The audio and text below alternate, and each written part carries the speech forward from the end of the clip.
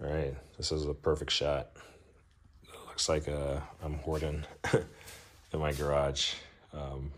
Yeah, pretty messy. But I basically, so I finally got, I mean, this process has been taking forever, partly because work and how critical I am of like doing stuff the right way the first time. So this process has been taking a while. It's supposed to be done by the new year. New Year is here, a couple days in already, still not done. But basically, as you can see, I got all those drawers and stuff all unboxed and stuff. And basically what I did, I got the cabinets and everything bolted up. So this is one unit, and I really don't have enough space to like step back. Let's see if I can find some room over here. All right, trying to like not twist an ankle. So, yeah, I got all of this stuff bolted up. It was fairly easy. Something that Harbor Freight doesn't do is they provide you bolts to bolt, one end locker into the main box, and to bolt the, upper cabinets in place. But what they don't do is provide additional bolts for these, and I'll briefly show you. And so far, it has worked out well. It was a little bit, I had to like dig in my bolt box here. Actually, got some extra bolts and stuff there because I just used the ones I had. But bolted it all together. That side over there had a slight gap, but eventually kind of tightened up. And I might be able to tighten it up slightly. It has a little bit of gap, but it's not even noticeable if you don't go up to it. The doors on this side, they open, so they're a right swing. So I just pretty much switched the doors. So those will open up that way over there, and then these will open up this way. So I had to move these two. This one is catching at the bottom. So I'm just gonna undo the screws, all of them, lift it up slightly, and then hopefully tighten it up, and then the door won't like drop at the bottom there. So it's touching. So that's the only thing I got to fix there. As you can see, all the drawers are out, minus like a couple. Like I didn't take out the bottom one because it's a power one and it's connected. Actually, it's the smaller one that's powered. But that has two slides, but all the drawers are empty except for that one, and then the miscellaneous stuff in there. Everything else is off. I mean, I got my little RC car up there, but with the exception of a couple stuff in there, all the drawers are pretty much empty. And I'll get to talking about that here shortly. So this top box, whatever, it literally just bolts into place. Like you can see a bolt right there. You might be able to see the head of one back there. But it's pretty much 4 bolts that holds it in place. There's right there. And they just have the nut already in place. I don't know what you call that, but you just kind of screw it up there and tighten it up. So this one, you gotta close the door slightly, the hutch door, and get it. And then the ones in the back, you can just reach up behind there. Actually, yeah, I forgot how I got those in, but it wasn't that hard, actually. If you've never installed one of these hutches, it gives you a template. You put the templates on the edge of the box, strike the mark it, and then you drill and you put it on there.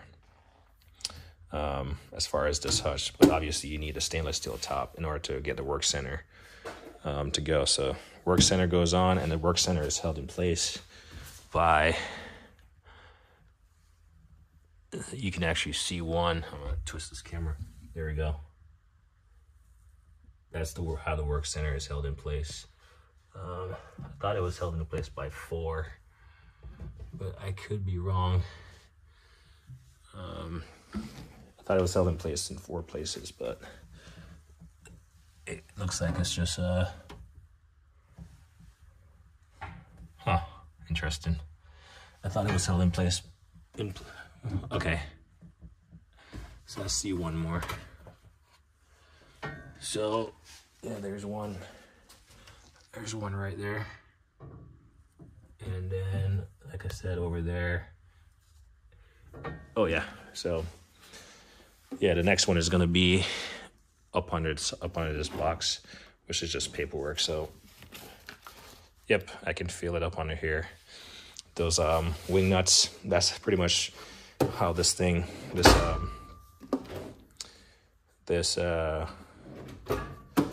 stainless steel top is held in place. So you got to remove the upper drawers like this one and then this big one up top to get it all in there. And then you do the template on top of the stainless steel, which is pretty self-explanatory. Get this on there and you just kind of bolt these into place in four places.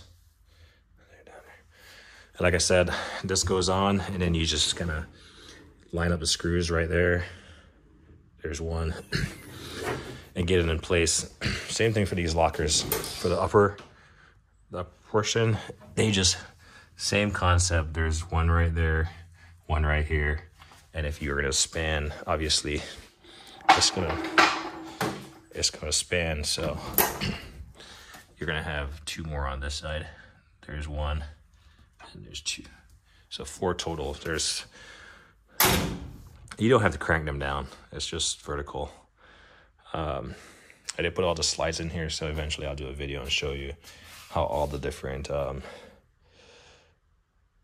slide out drawers are going to be configured. Basically, the 4 standard ones are down there, and then it looks like I have 3 in here. There's 3 in there, and they're basically going to match on the same side, and then I got 4 on the bottom, then I got 4 staggered up top. So that's how that's going to work. As far as this bolting together, basically where you see these little holes right here, there's basically how it bolts in. And when you're bolting directly to the main box, it actually has like a threaded, it's like threaded in there, so it just bolts in. So it does that up there, down here. Basically inside the box here, inside of the locker, it has 4 places that it bolts in to the main box. And then beneath it, you can't really see it, but let's see. There's one spot. So you can see that bolt right there. There's 2 spots. So there's one further in the back, you can see it, and it just bolts into place. So in theory, each locker has 6 bolts that you have to catch. So those are pretty straightforward. The part that's not straightforward is when you add a next locker to it. Then you have pretty much the same holes. You have 4 of them. You got 1, 2, 3, 4, and then at the bottom where the lockers meet side to side, at the bottom you're gonna have the same situation down there. See if there you go. So you got 1 there and 1 above that caster. But those don't have a threaded anything. So you just have to get a bolt and a nut and get them in there. So there we go. So all I had was these flathead pan heads and it worked. So you just gotta be mindful that they'll provide you bolts, but you don't have a nut when it comes to fitting 2 lockers together because it doesn't have a threaded insert for you to like tighten it on. Here's a little gap that's left. There we go. But you can see at the bottom there's no gap. So that's the only thing that's left to do there. And I'll probably tighten it up a little bit. All the key sets, they all match. So why did I take out everything and make this place even more messy? Well, my box, let's see if I can get up here. My box was leaning. Oh, and by the way, before I talk about that, so all the wheels are lock-in swivel casters, so it has 12 wheels total. You got 3 over here. You basically got one on each cabinet. So 1 on each cabinet, 2 on the main box, and then again over there. So a total of 12 total wheels. And I basically got them all. My buddy was here. and we basically use my 3 jacks, my little Craftsman right there, put a block of wood under it, and kind of like lift it slightly to where just enough so we could get the wheels to turn. Because when I was like assembling the box, trying to like, you know, line up all the bolt holes and stuff, the box kind of slid away from the wall slightly. So obviously I want to maximize my space, so we had to get the box kind of lifted up, turn the wheels in the direction they're currently sit in, and the wheels on the back are facing the same direction, by the way.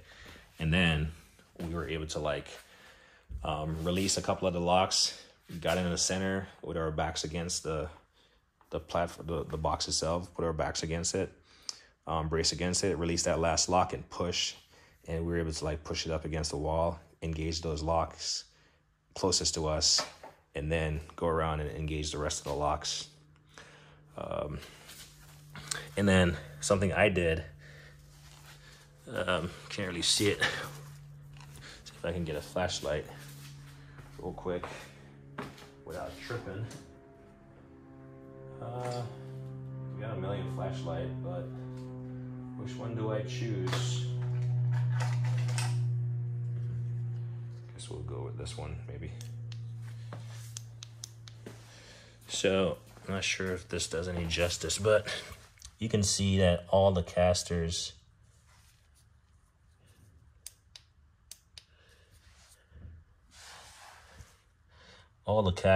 are pretty much facing inwards with the brakes. There we go. You can see that all the brakes are facing inwards and back and forth. So that's kind of the way I originally intended it to be. And it actually worked out perfectly, because now all that free space in between this set of casters is all like storage space. And I'm going to build like pull out shelves so I can get up in there, just slide whatever I have up in there instead of just putting it on the floor and like scratching the floor. So effectively I'll have 1, 2, 3, 4, 5 spots to build like a slide out shelf. Basically 4 of them are going to be the same, and then we're going to have one big one right here, and that's where I'm going to store my, you know, my larger pieces of tools and stuff. Like, I don't know, I'll probably put hammers and stuff down there also, because effectively it's going to be a pull-out drawer, you know, additional drawer. So effectively I'm giving myself 5 additional drawer spaces. But to talk about why my boxes are pretty much in disarray right now, all the drawers are pretty much empty and whatever, that's because my box was not level. It was like my floor obviously slopes outwards, and when you look at it, effectively this is what it was showing. Let's try to zoom in here. Effectively it was pretty much like that. So I know that the back was higher than the front, and that was pretty much how much it was off. And something of this magnitude in terms of size, you definitely don't want to get it top heavy. You definitely don't want to get it top heavy and then it tips. So basically what I did was determine how much I needed to level it by. And in fact, I actually did my calculations wrong, because I purchased some flat steel. I think they were by 4x4 or something, which is slightly big, but they're 1 inch, and it's a mix of 1 inch and 7/8, but they're going to be slightly too big because yeah, this just doesn't require that much space or lift on the wheels. So basically I found this old piece of laminate flooring. Initially I had this, I cut these and I was like, damn, it didn't work. Because after I emptied the boxes, because I was trying to jack it up initially with all the stuff in there, like all this extra stuff. I was trying to jack it up, and I heard like, you know, like squeak and beep and, you know, stress and stuff on the box, and I was like, nope, that's not gonna work. So that's when I was like, all right, I'll just go through it, empty it. So basically what I did was just use this. I was gonna use multiple jacks, but then I just got a piece of 2x4, centered it across here, and just went up under it, and I jacked it up, and it lifted the entire box. Like all the wheels in the front came off. And I checked level.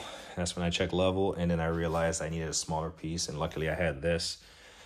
So if you look under all the wheels, the wheels are 2-inch wide, and I basically cut a just a 2-inch strip,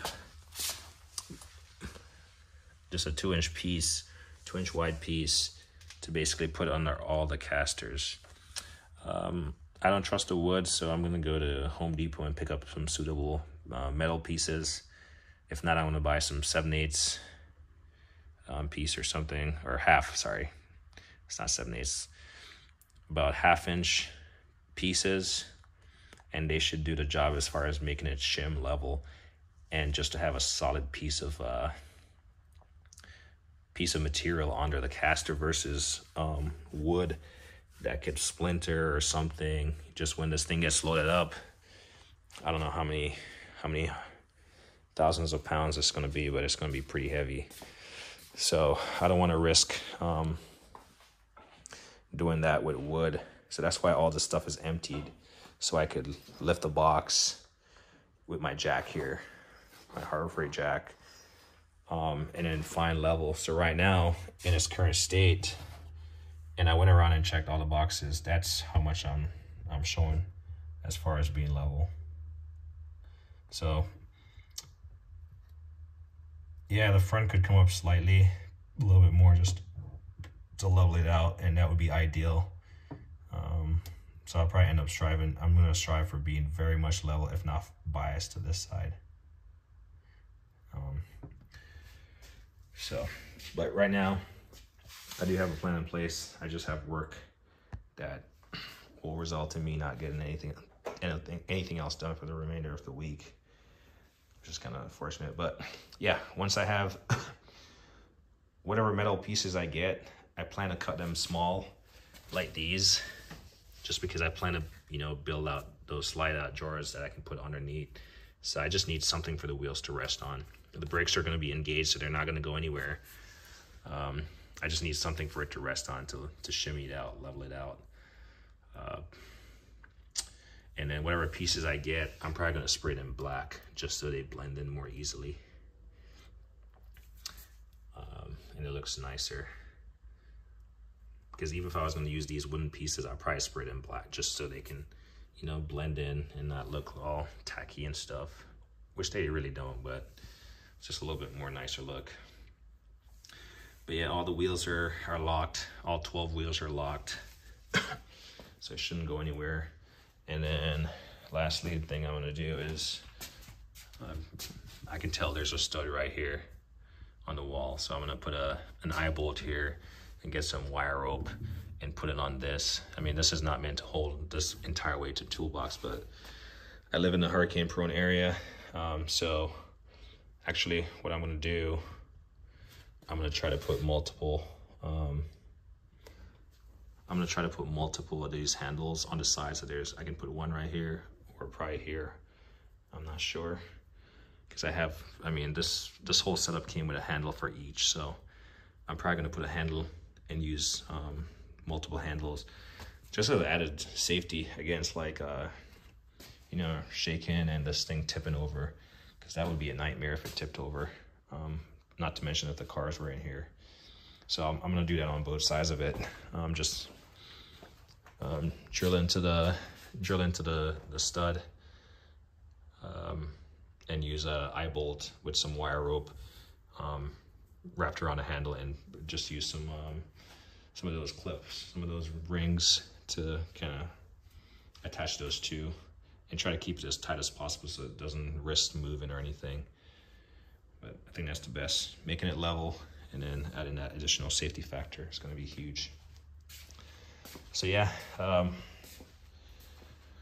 should be able to get this thing up and running, and hopefully it will be all decluttered, cleaned up. Someone did make mention that the slides sound kind of rough, and actually it gives you a chance to look down in here. It's kind of a weird color. Obviously it's not painted, so it's just rust. You can see down in there. So it's a great time to inspect the box. Oh, if you're curious how these locks work, it's these metal pieces. Keys, it's just these metal pieces. I was always wondering why it's so clunky, but even then you can see like it's not painted all the way through on those pieces. So I mean, it's a Harbor Freight. So yeah, this door is slightly sticking. You can see at the bottom. It just doesn't. So yeah, these doors, they open up that side, and then these ones, they open up opposite direction. So that, and should be good. So yeah, I just gotta adjust. You literally just tape these off. It's a lot, and flip it upside, and then I'll end up flipping the keys or flipping the lock around just to make it, I don't know, just a number on there just to make it align with everything else. So just because that door is now flipped upside down, and then same thing with this. So see. All in all,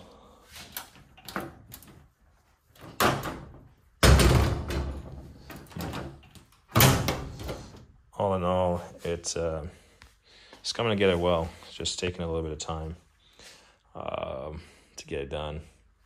And in fact, this floor was pretty much cleared out. It's just all these small pieces that I really didn't have any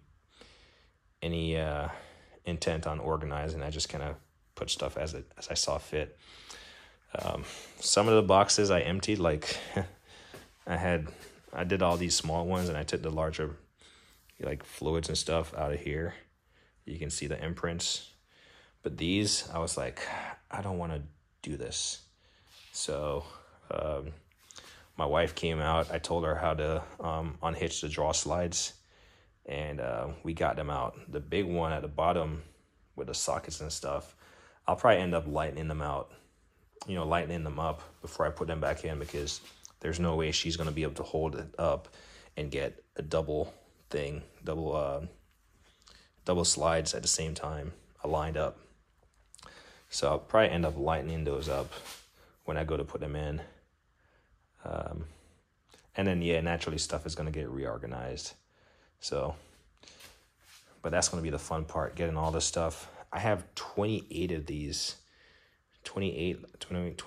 drawers, so that's plenty. And if I can make it work with more, I'll probably pick up a few more, because this definitely not maxed out.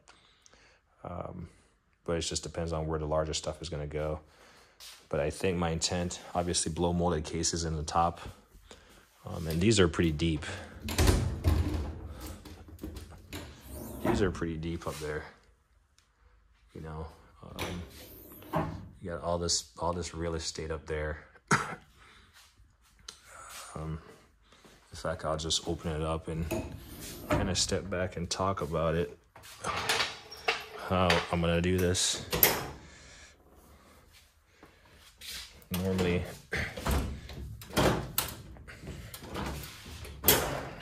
sorry, I'm just kind of opening up all the compartments, and then I'm gonna step back.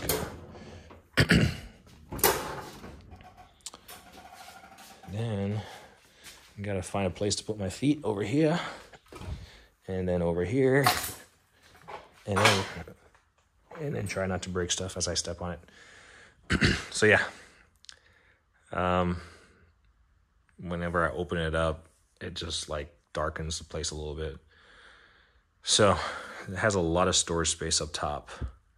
And then even on top, I got the mats, the rubber mats. So on top where you see the RC car, that's additional storage that I'm going to use. So effectively I got one layer up there, second layer that's enclosed, all the shelves and drawers and work center, got all those. And then I'm gonna have the slide out drawers that I'm gonna build. Like I said, I'm just gonna build, got the stupid cough, but it's gonna be 4 identical ones. So 2 on this side, 2 on the next side for the end lockers, and then one big one in the center. I do have some low profile wheels, pretty much the same low profile wheels that thing is built on. It's pretty much 4 pieces that come together, and basically that's 2 half-inch piece of ply on top of each other to kind of fill it out, and then it just kind of slides up in there. So that's a good, seeing that beside it, you can see how it looks on the floor. Effectively, I'll be building that same platform using those same pieces to slide up under there. So I'm gonna lose a little bit of space versus if I had just like put stuff up under there, but I think it's gonna be way more beneficial to be able to slide that stuff out. And then that little flip up thing right there, that's just the brake. So we'll see if I might modify that and take it off or something, but basically once that stuff is up, once it's flipped upwards, it rests on the floor with some like little, I don't know what you call them. You can see it right there. Basically once that stuff is like, if you step down on it right now, it's gonna raise it up, and that little piece right there is gonna come off the floor, and you can adjust the height as you need. So it doesn't look like that thing is gonna impede the bottom of the toolbox when it's flipped upwards, that orange thing, like scratch it up. But it's gonna be valuable space for like heavier components, like all those crap right there. These pullers and chains and stuff, all that stuff can go in there. So that's my plan. Light stuff, and again, stuff that's not really needed immediately. Just light stuff is gonna go up top. You know, might just keep it clean. I don't want to get it too cluttered, but organized. Leave it all nice and pretty. Then blow molded cases in there, and then whatever else in the lockers and all the stuff. I still got my Milwaukee over there, and that one right there is accessible. It was actually accessible for the first time, but now it's pretty much inaccessible. So I do have a lot of storage. There's a lot of stuff on the floor, but at the same rate, I do have a lot of storage space that I'll be able to utilize. So I know it might look crazy on the floor right now, and it certainly is, don't get me wrong, but once all these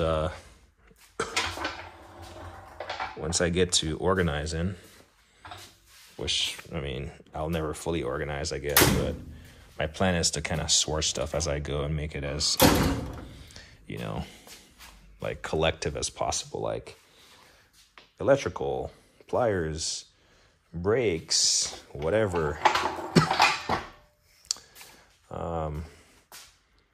Just so I can find them in one spot, and hopefully my hutch here, my work center here, will be pretty clutter free for the most part. You know, some lights and some whatever magnet stuff, but it should be clutter free. But yeah, I'm gonna get some, before I can load it up, I gotta get some appropriate material, steel as the shim, because I don't trust the wood. If it like gets splintered or stuff, I'm pretty sure it'll be fine. It's pretty dense. I mean, it's hardwood. It's fake laminate, but nonetheless, it's pretty dense. But I'd rather just get something that's gonna be, there isn't even no chance of it compressing or anything. So that's the plan. And then this garage should be usable again as far as just being able to drive in there. But just didn't get there yet. Just haven't gotten there yet. Anyway, I need to go to sleep. And actually, I'm gonna lock these boxes up. I mean, they're empty, but I still like to just get in the habit of locking them. I'm not sure if I necessarily will continue doing that.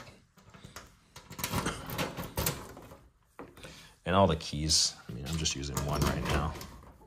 All the keys are the same. So we'll just leave that one up there. And we'll take this one, lock this one, and then lock this one. So yeah, everything is locked up. Granted, there's nothing in there. Everything is exposed on the floor anyway.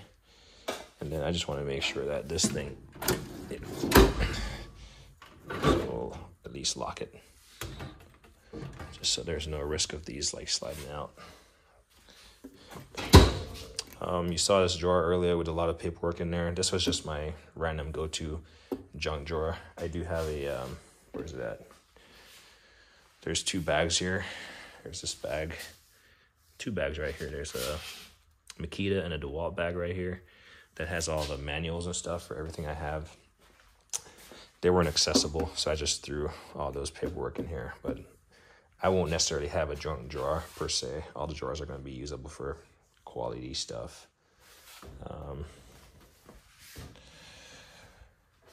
But yeah, that's it. Like, all that stuff is going to come out.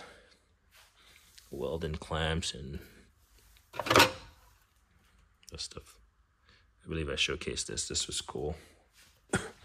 So basically this is for that little torch right there. Yeah, if you're going to mount it on a wall or something, it fits it securely. So let's call,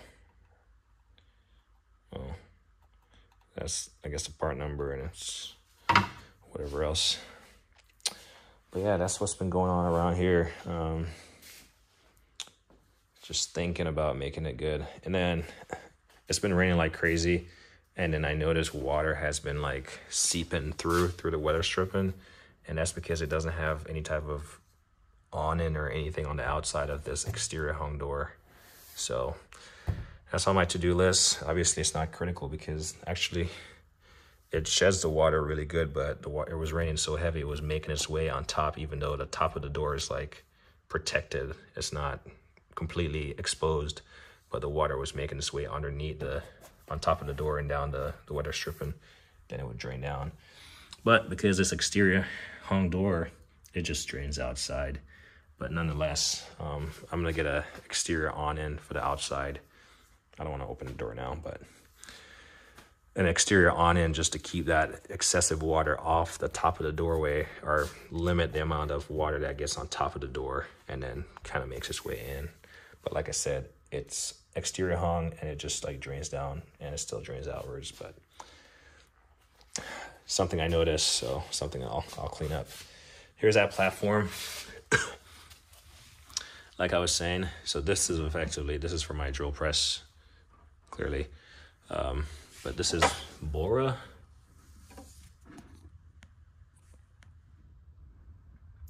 PM, Bora Pro Portama. I don't know how you say it. But basically you lift down, you put your foot on here, and then it lifts up. And then you have these set as much as you need to give you clearance. So that's basically what I want to build. Effectively, it's almost the same size as this, if I was to be honest, because it touches the back wall. Focus here.